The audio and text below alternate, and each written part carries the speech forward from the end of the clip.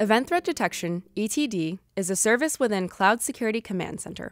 It uses log data from inside your systems and watches your organization's Stackdriver logging stream for one or more projects and consumes logs as they become available.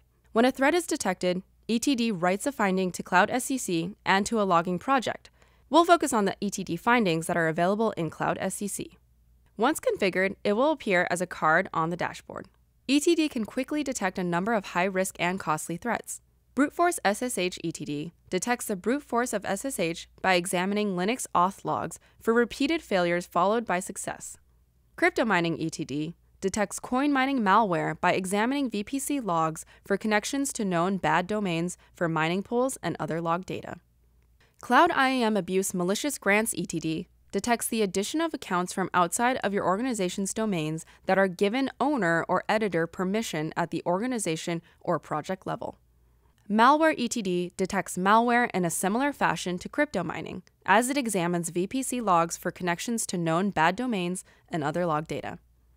Outgoing DDoS Port Scanning ETD detects DDoS attacks originating inside your organization by looking at the sizes, types, and numbers of VPC flow logs. Outgoing DDoS is a common use of compromised instances and projects by attackers.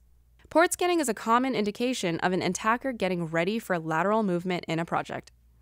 In our environment, we can see the top items in the high priority category that we should be addressing. Event Threat Detection has found many persistent IAM anomalous grants. Let's look at one of them. We're able to see what the event was, when it occurred, and what source the data came from. It flagged it as a high priority, and the action taken was an add of this Gmail user with the editor IAM role.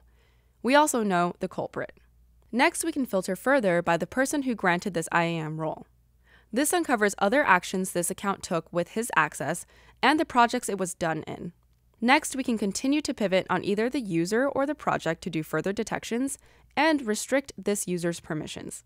To further investigate a threat detected by Event Threat Detection, I can send my logs to a SIEM like Splunk. Because Event Threat Detection has already processed my logs, I can save time and money by sending only high-value incidents to my SIEM. To export these logs, you can use a Splunk connector. Within Splunk, you can see events in categories. Splunk automatically sorts your key issues, allowing you to investigate further and follow the steps that are prescribed.